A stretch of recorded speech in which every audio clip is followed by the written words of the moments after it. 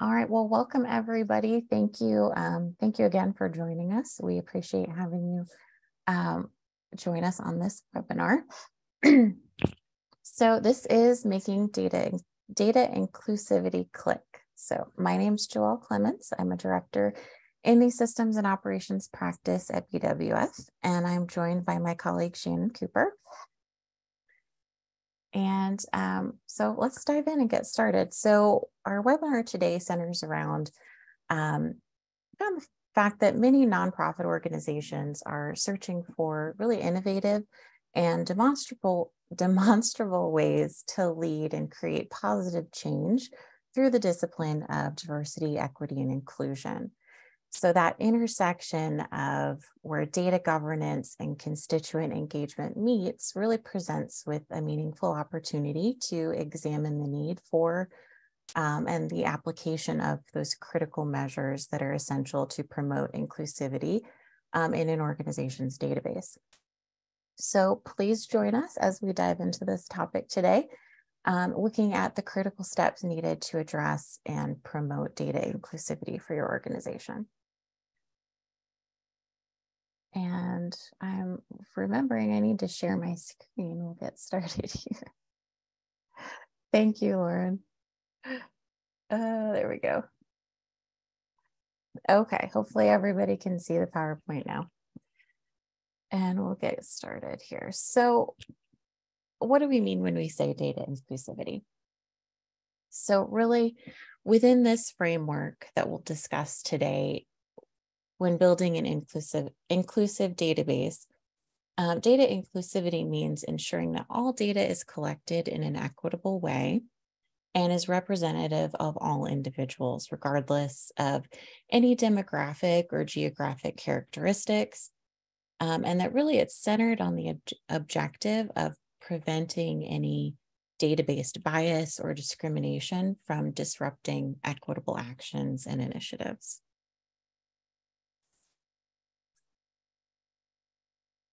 So now that we've defined data inclusivity a little bit more precisely and started to talk about that a little bit more, let's do a quick poll and get everybody's thoughts on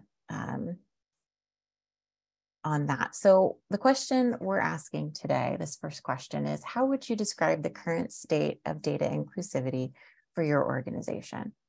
So do you feel like it's cutting edge and innovative with demonstrable success, building progress and creating awareness, invested but unsure of what steps to take, or lacking structure and investment but keenly aware? So please feel free to chime in and share what your thoughts are on that. We'd love to see it.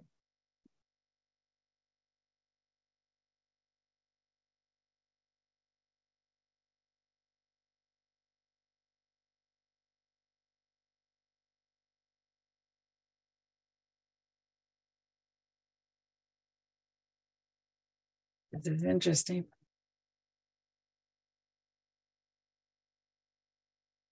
I think it's slowed down.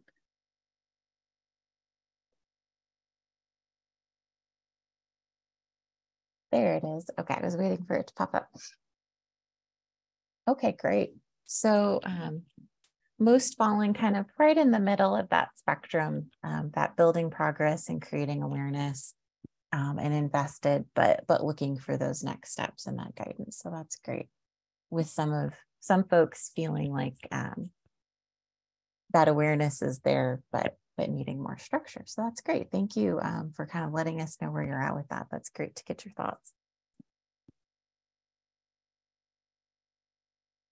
Okay. So let's keep moving forward here. So why is data inclusivity so important? So when thinking about this, a commitment to data inclusivity goes hand in hand with any organization-wide initiatives aimed at diversity, equity, and inclusion.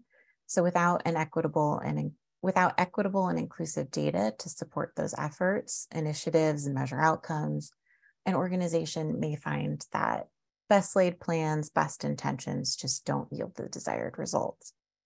So an organization that makes building an inclusive database a goal is one that really brings added focus to the vision, bolsters effectiveness for the mission, reinforces organizational values, strengthens support for constituencies, and invests in that continued growth. And this ultimately leads to really creating a foundation to build deeper and richer relationships with your constituencies. And also thinking about, within those constituencies, donors obviously included in that, and how this all can support fundraising success as well.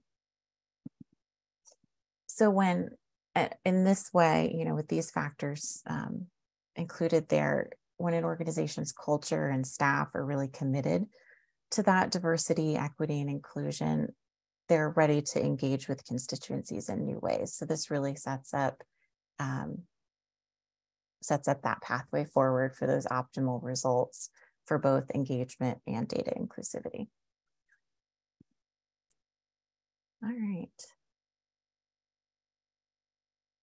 So thinking about a framework moving forward for how we structure this, how we think about data inclusivity, and that general model, right? So the CLIck model that we're going to talk through today is a comprehensive framework for methodically approaching this goal of data inclusivity for your organization.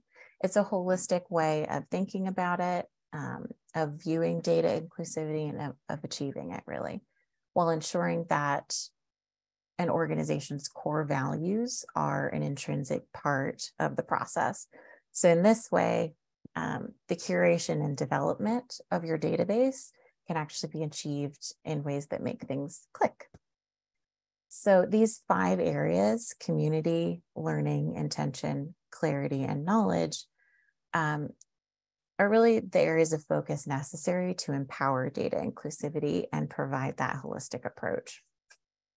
Giving consideration and focus to these areas helps set your organization on the right path to realizing a more inclusive database that is optimized to support those diversity initiatives. So we'll talk more in depth about this CLIck model today and dive into more details about each. So I'm actually going to turn it over to Shannon to talk about the first component. Thanks, Joelle. So as Joelle said, the first letter in our CLIck data inclusivity model represents community. Any path towards inclusivity must start with an understanding of our community and the fact that it's different from every other community. The ways that we've relied on in the past, relying on assumptions based on names to determine gender and third-party resources for donor research and record appends, should no longer be used to define our community's identities. The only way we can truly honor and get to know the people in our communities is by asking them to tell us about themselves. So this invariably leads us to self-identification campaigns. But self-identification can be tricky. We need to be thoughtful about the kind of questions we ask people to provide and the information they provide. Is our organization a safe space for people to reveal personal information?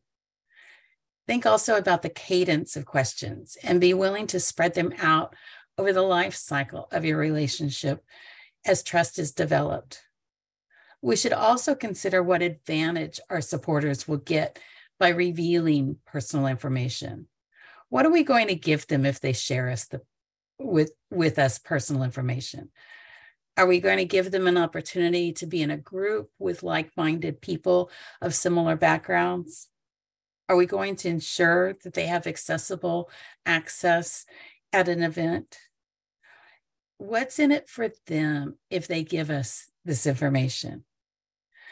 Significantly, we also must be prepared to source the information we collect. If we get people to self-identify, but that data is then mixed with data from research and appends from third parties without a field to segment the source, we've lost the integrity of the self-identification campaign. So when we go down the road of self-identification, we must be meticulous when maintaining our source information and the dates on which we collected.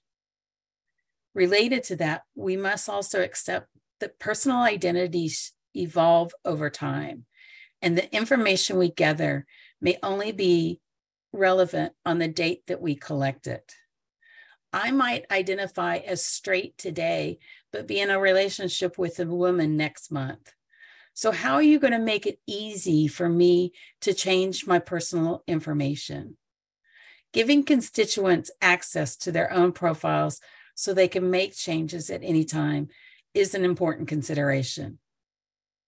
A final area I want to highlight in this section is security.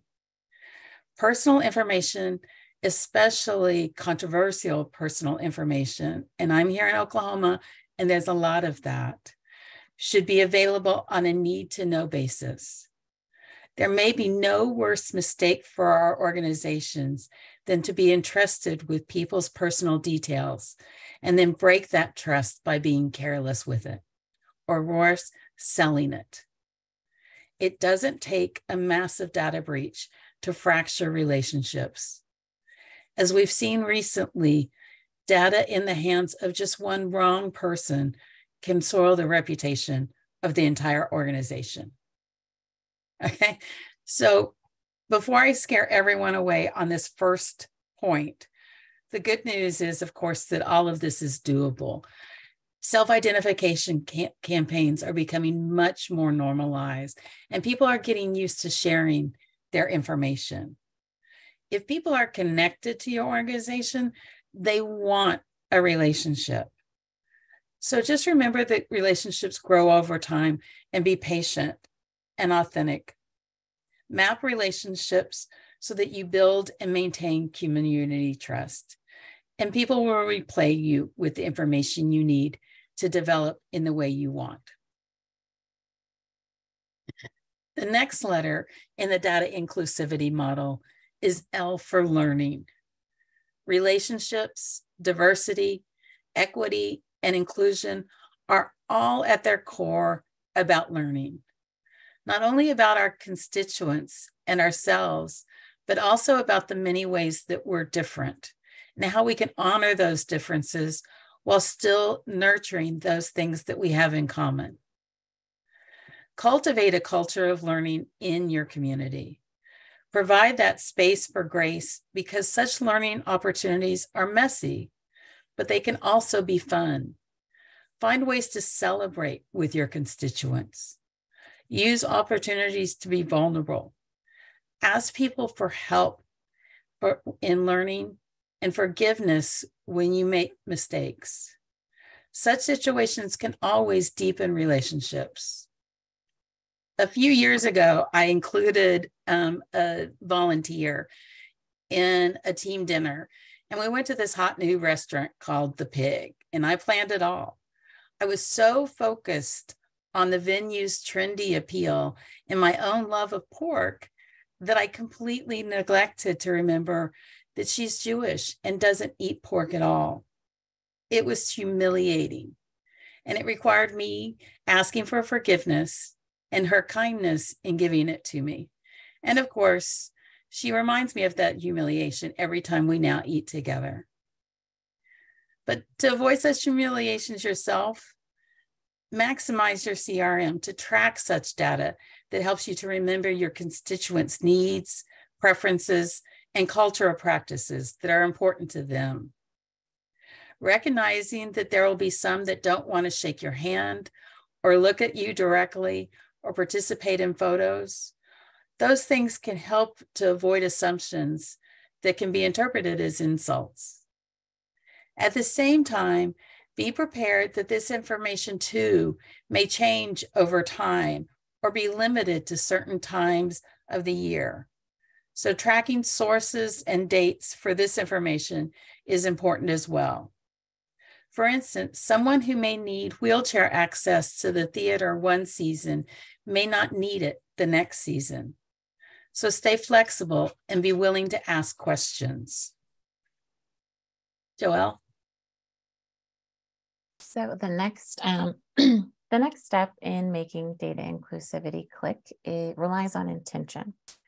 So ensuring that intentionality is really at the forefront of your organization's data inclusivity objectives will help support optimal outcomes and enhance these efforts. So this element adds strength to the previous areas by inextricably linking data inclusivity to your organization's goals and initiatives. Intention then drives the implementation of data governance efforts and then becomes a catalyst later on for that continuous improvement that we'll talk about.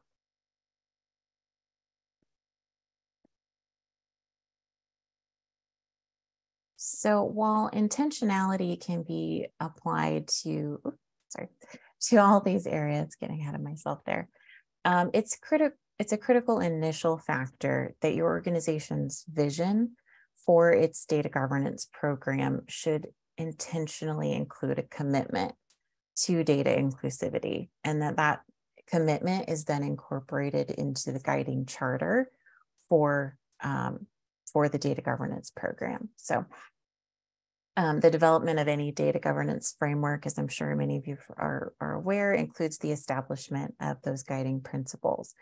So for data inclusivity to become a part of that framework, it really has to become an integral aspect of that guiding charter, that framework.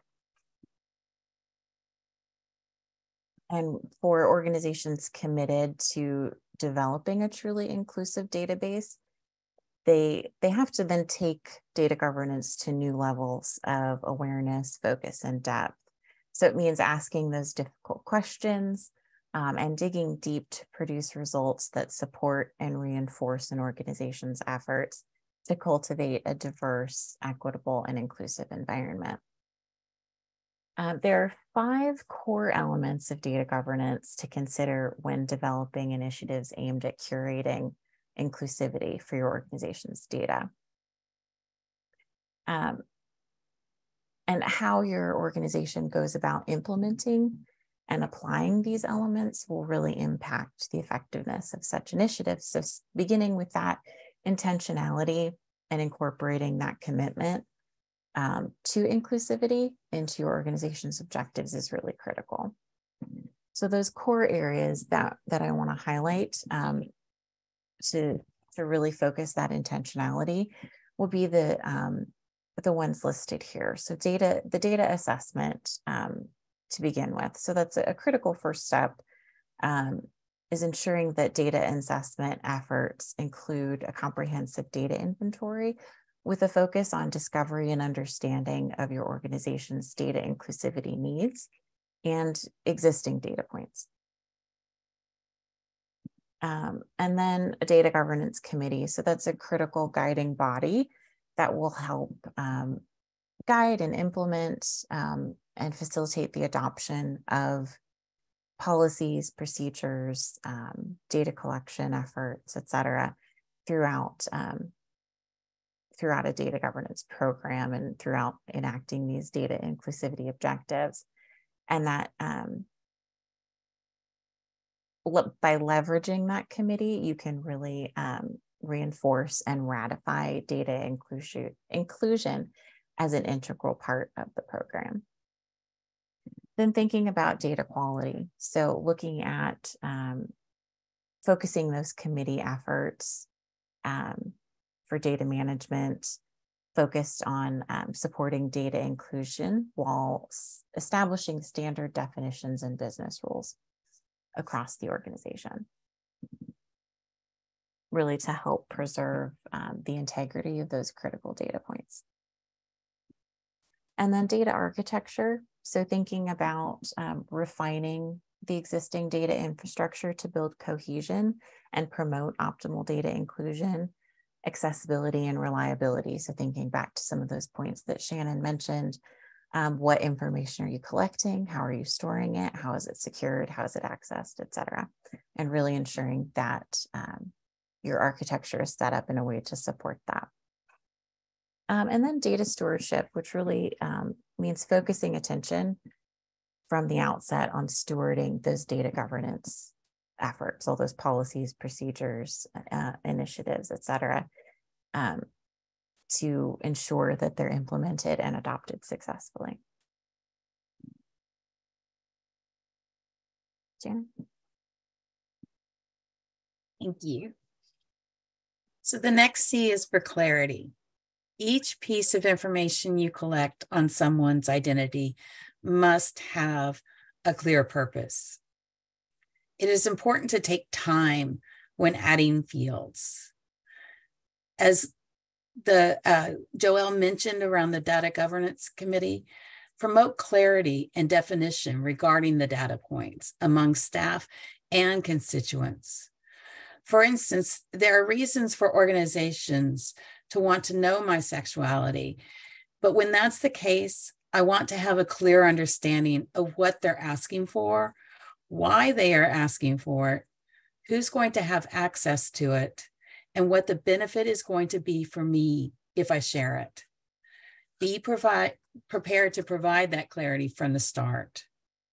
Such clarity also forces us to recognize when data might not be essential. Some organizations may think they need to know my sexuality, but all they really need to know is how my household is organized and how I expect my gifts to be credited. Think through those issues. Work through these considerations before you start to collect the data.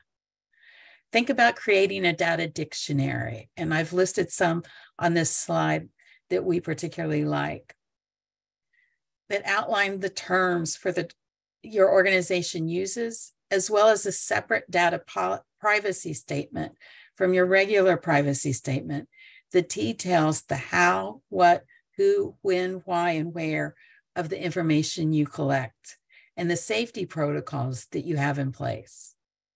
Make this information very, very easy to find whenever you ask for data. The final step, we can go to the next slide, in the data inclusivity click model focuses on knowledge. Think about the critical information your organization is entrusted with and how to fully leverage that information. Knowledge results when your team dedicates itself to that culture of learning. Data management must be seen as a cyclical process within the ongoing evaluation of your organization's culture and infrastructure. Continuously examine, evaluate, and analyze the data, processes, and programs that comprise your organization's efforts to promote data inclusivity. Consider establishing precise metrics and goals that are centered on driving outcomes, as well as identifying the metrics that offer insights into how your organization is progressing with its inclusivity goals. Challenge your organization to establish annual goals as you're moving forward. So for instance, how many of your constituents participate in your self-identification campaign? Have you increased the accessibility of your events? Do you have an events policy in place that ensures that? How diverse is your donor database? Have you increased it over the year? And what about your own team? Is it more diverse than the year before? And at the end of the day, since we're all in fundraising, you must ask, have your efforts increased your engagement with your donors and their investment in your organization? Structural change takes time. Those who recognize the need for diversity and inclusion also recognize the centuries of exclusion that create the need for such deliberate changes. None of us are going to miraculously change our organizations overnight. We are all going to go slower than we'd like, but deliberate, methodical change towards goals, however slow, can only make a positive difference. Okay, so now let's talk about evaluating readiness. Before you jump off of this call and say, okay, I'm ready to change our database. And believe me, I hope many of you will, and a lot of you will come to Joelle and I for help. But before doing that, I want to slow everyone down a bit. Changing your database should not be any organization's first step in the DEI journey.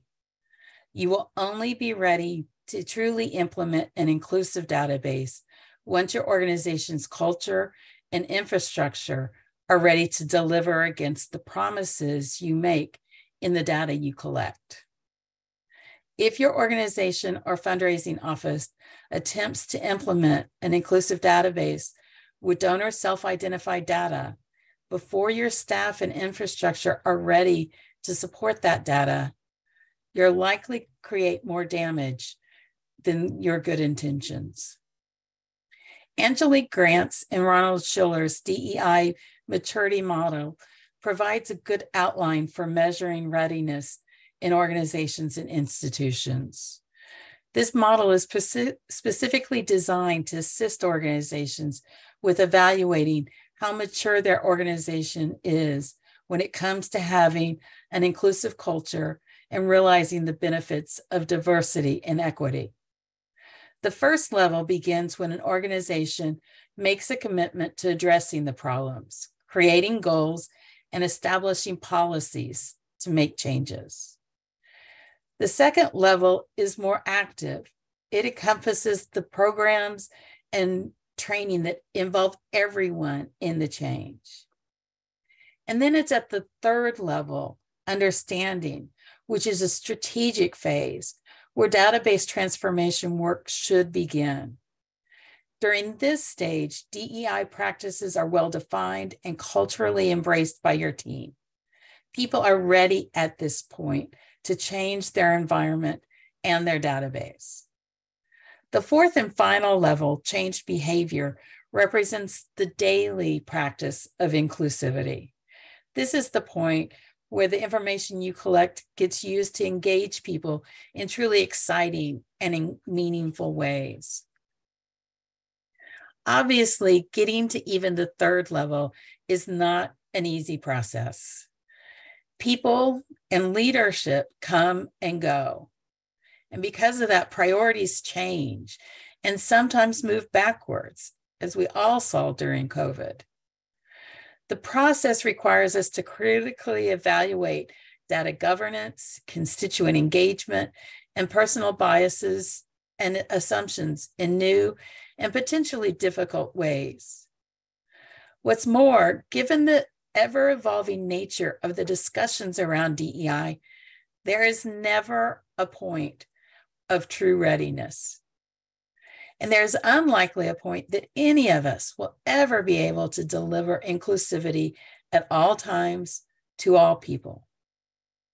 When your team is ready to make mistakes and wade into the messiness and wonders of new relationships that honor people where they are for who they are, then I encourage you to begin. And of course, BWF is always ready to partner with you on this great adventure. Joelle? Okay, great. So now that we have, we talked through the CLIck framework and those key areas, we're curious to hear, now how are you feeling about approaching data inclusivity at your organization? So are you ready to brainstorm and develop awareness, connect and prepare, strategize and build, or take it to the next level? So please feel free to chime in and share your thoughts. We'd love to hear what you're thinking now.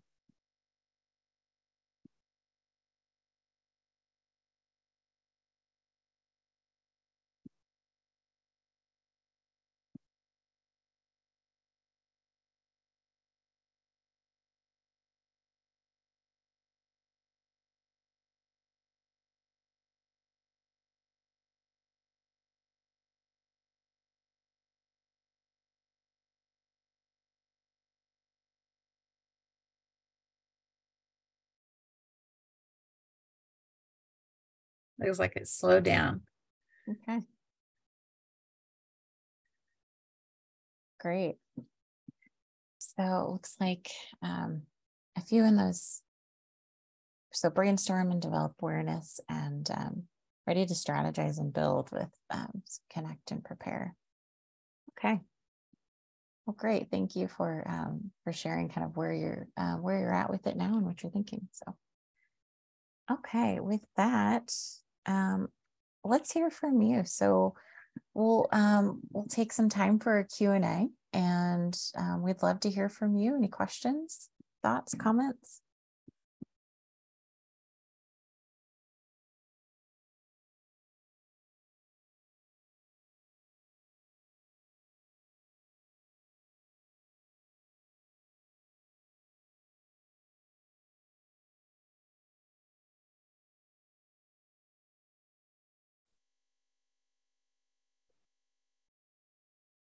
One of the questions we hear frequently, I'll go ahead while people are putting questions in the Q&A, is how do we develop and ensure that the team leadership to fully understand and embrace data inclusivity? And what we find is that the important first step is to find an ally in leadership. Oftentimes, HR is a good resource for finding those leaders that can help. But any leader is fine, and it doesn't have to be at the top leadership levels. And have patience building from there. We find that if you promote and demonstrate ways that you're making progress, people will begin to build on that momentum. We encourage you to find a consultant that specializes in these DEI conversations to partner with you on that journey. Okay, great. And to go along with that, Shannon, to that point, I think leveraging the data governance committee to really promote and demonstrate that value is really helpful in building that awareness. I think that's one of the questions we just got in the chat is, where do you recommend starting to create awareness? So what team? And I think that goes hand in hand with that promotion and that awareness. To create that buy-in is really leveraging that data governance committee as that guiding body who can also be that resource to connect with leadership and create that buy-in across the organization. So including key stakeholders from across teams and units. And next one, what guidance would you offer to begin team or internal learning around data inclusivity? I think that team or internal learning. I think we have some resources in the white paper we wrote, which is available on bwf.com, but also consultants I think are really good external factors to lead you through it. And there are some just great package training available in this area, as well as websites that focus on things like celebrations and getting to understand different cultures and people. And the resources that we provided in those data inclusivity guides are good websites that have that kind of information that can help. Other things, Joelle? No, I think that's good. So one of the questions is, I'd love to hear ideas about where to store the data in the database. I wouldn't, and should it be in notes or attributes? What do you think, Joelle? So I think it depends on the type of data and what system you're in.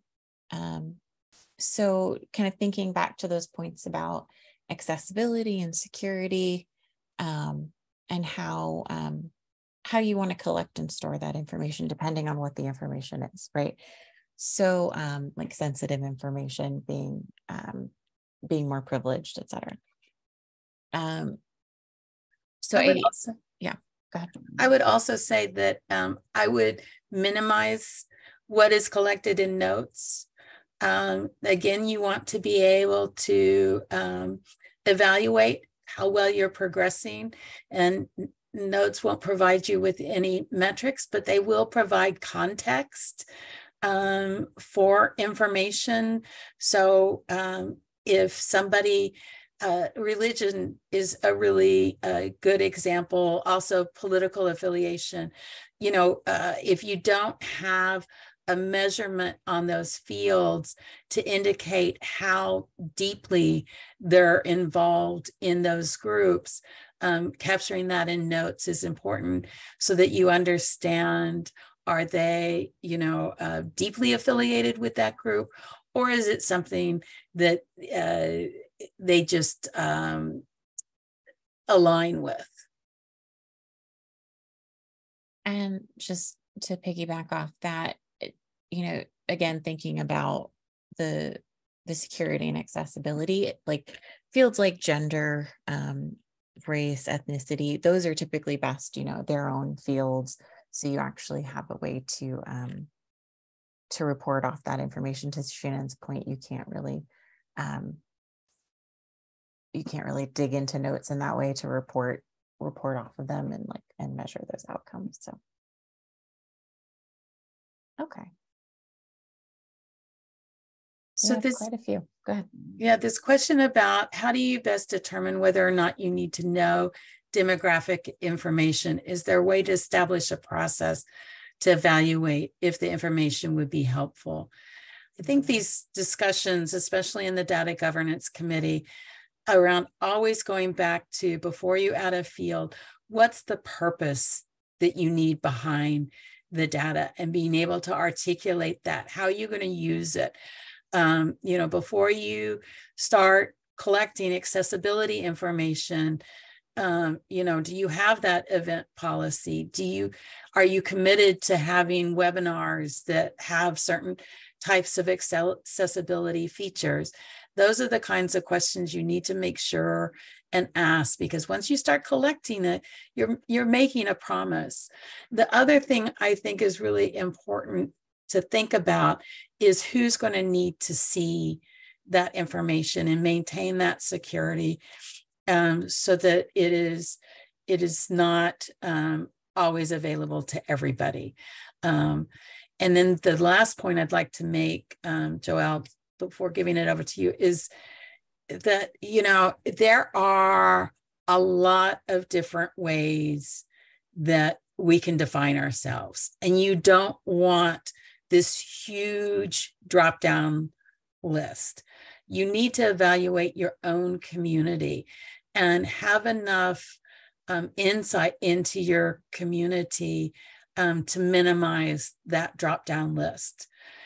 That drop-down list should not have an other. You don't want to other people, but you do want to have an option that will give people a way to define themselves. And by tracking that, it can help you to determine what kind of options you want to have on that drop-down list. Joelle? I think that's great. I wouldn't add anything to that. We can move on to the next one. Okay. So do you have a sense of the type of personal demographic data that poses the greatest risk to an organization? I think the more sensitive the data, the more cautiously and carefully and intentionally you should approach collecting and storing it. So if you, as part of your data governance framework, ensure that data security and, those best practices are applied, thinking about preventing those kinds of instances where an organization would be at risk from a data breach or other situations like that. That's helpful in ensuring that you have that framework developed. And this is where a compliance person in your legal department needs to be involved. You don't want to add things that will be illegal to collect, especially health information. That accessibility information can walk the line, privacy information. And so having someone that has knowledge of the strictest, because most of you all, even if you aren't operating internationally, you might have if you're on the web, you've got to assume that you could have donors that are international. And so looking at the strictest compliance laws around donor privacy is a best practice when collecting this information.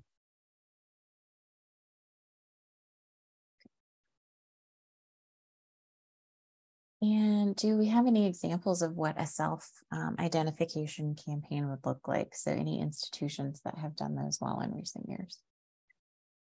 Yeah, in our white paper, we provide a few examples of institutions that have done it. Most of those are institutions that they're HR campaigns, but there are some Canadian universities that have done student campaigns. There's also, if you begin to look at, especially when you're registering for events, there are what I would consider to be self-identification questions on there. Can we ask for what pronouns you use? Peppering those into those kinds of invitations is a really helpful way to begin to gently build that data into your system. But again, I want to be careful about that, because you definitely don't want to make assumptions about information. So for instance, the information my son provided when he applied to college is not how he self-identifies on a regular basis. And so remember the context for where the information was gathered and when it was gathered, to make sure that you're understanding what that information is about.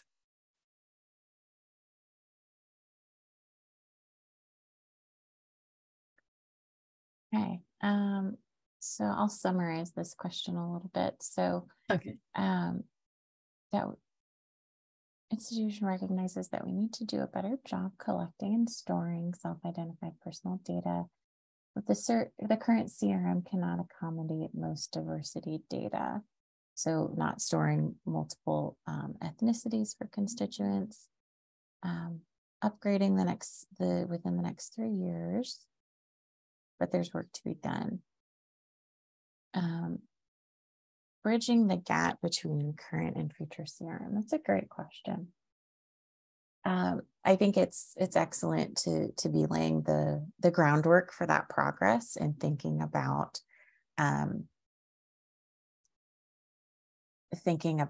how you're going to do that going forward and making sure you have the infrastructure in place to do that. I think I would echo a lot of what Shannon has said, and just in terms of be a bit conservative at first, because you don't want to get into a position where you've kind of gone down the wrong path.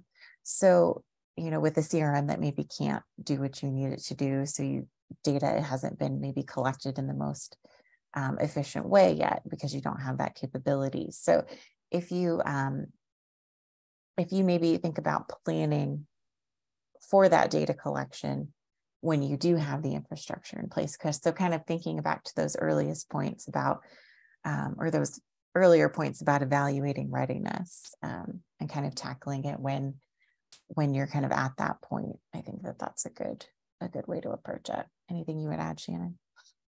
No, I think that it is hard because most databases aren't built for this, which is why we really wanted to start talking about how you can incorporate DEI into your daily practices. That's really an important concept for Joelle and I, but we recognize we're going through it here. It's not an immediate process. It takes time, and in the meantime, you use the resources you have and do the best possible. But I would never rush the process, because you don't want to set up expectations that you can't deliver against.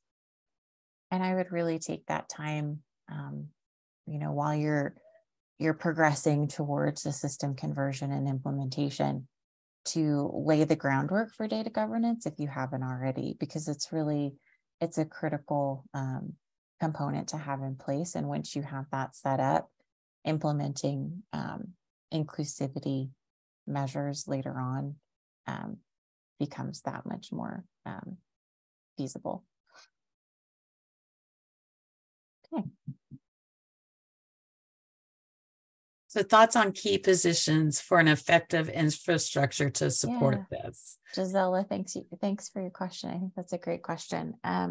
So thinking about, I would point out the data governance committee structure. So I think we've highlighted, Shannon, you mentioned like a data security compliance role, which is of course critical. But thinking about a data governance committee structure, having those executive sponsors, project sponsors, steering committee chairs, people who maybe are subject matter experts, who form those core project teams with like advisory committee chairs and project directors kind of in the middle there. But that kind of core group should really comprise key stakeholders from across the organization and subject matter experts. But I think I would also throw in, the HR person, that HR team, they've done this work. Legally, they've been doing it since at least the early 60s, right? And so they've built the structures, they've done this work, they're doing the campaigns, they're really at the forefront of what we're talking about. And so bringing your HR team in can really help you to achieve some lessons learned that they've gone through already. Right.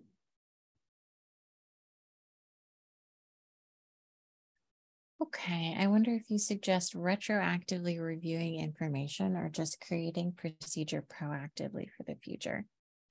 So I think going back to that data assessment component, part of that is reviewing existing data. So I think that discovery and that identification of existing data points is an important aspect of that, while you're looking at laying the groundwork for the future. Yeah, and I led donor research at the American Red Cross. So I want to be careful that I don't leave you with the impression that we want to throw out donor research and even appends. It's just important to make sure that you're putting the information you're gathering into context again, and I would encourage getting rid of the old assumptions and that kind of thing around salutations, trying to find more neutral ways until you collect the data from the donor themselves around Mr., Ms., that kind of thing, even spouse, child, rather than husband, wife. There are neutral options that you can use so that you move away from assumptions and third-party sources to address people.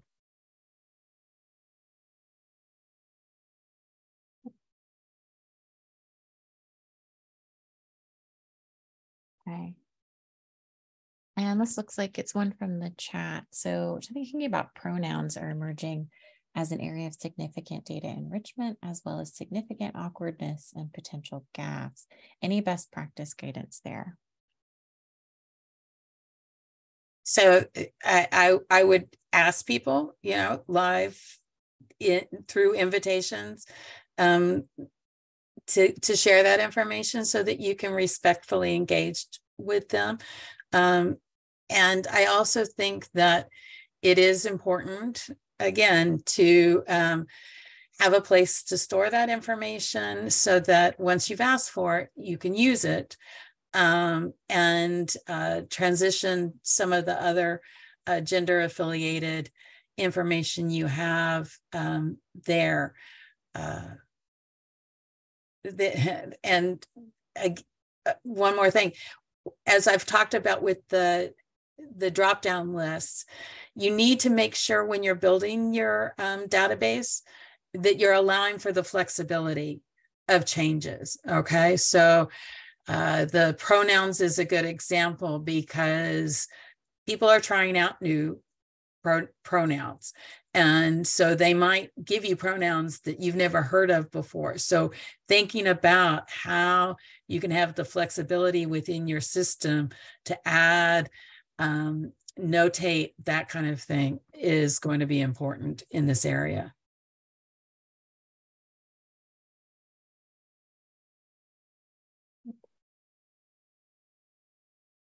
And then in the higher ed setting in particular, so you have admissions, financial aid, advancement, development, all keeping records, asking constituents for data points. Any tips on alignment across the university? So when a student or alum is added to our database, the check boxes or attributes align. Great question. I think this goes back a little bit to infrastructure. So thinking about how your data architecture is set up. So data storage and how, whether that's warehousing, data marts, however that's, that kind of all fits together across the campus puzzle that you have, thinking about how that's set up in a way that supports that alignment. So working with IT, those natural partners across campus, for data governance, particularly IT, development, technology areas as well. So thinking about how you set up that infrastructure to support that.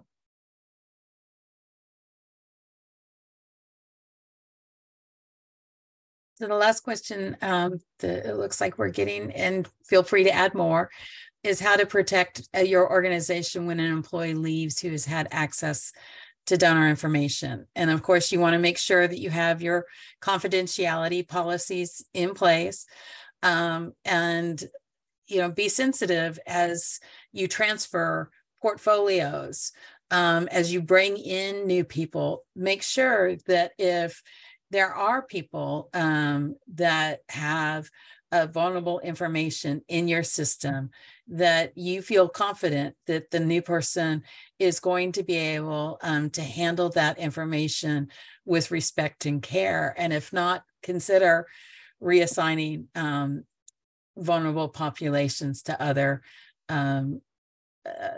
gift officers. Joelle, will you add to that?